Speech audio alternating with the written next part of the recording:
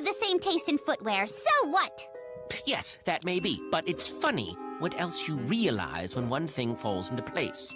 Like I realized that you and Wordgirl are the same height, the same hairstyle, and color! Oh, that's ridiculous. The same sparkling smile, the same ruby lips, the same... I realize I've said too much. To us! Wordgirl! I mean, Wordgirl. Yes, and? And there's gotta be something in your life you're thankful for. Well, I suppose there is one thing. Great! What is it? I'm grateful for robots. Yeah, see? Come on! Let's put the squeeze on her for good! No, surely we can think of a much more diabolical way to teach her a lesson. We both know you're just stalling because you have a silly schoolboy crush on her. I do not! Do too.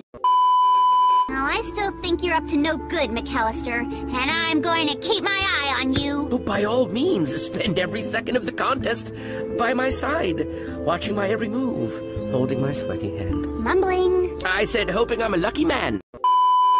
I'm really impressed by your dedication. And my superior intelligence. Well, yes, that too, I guess.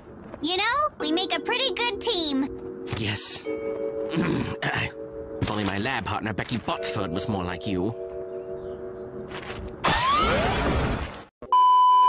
Toby, I still don't trust you. Oh, Wordgirl, you don't have to trust me. You just have to love me. What? Nothing. Wow, that must have taken ages to put together.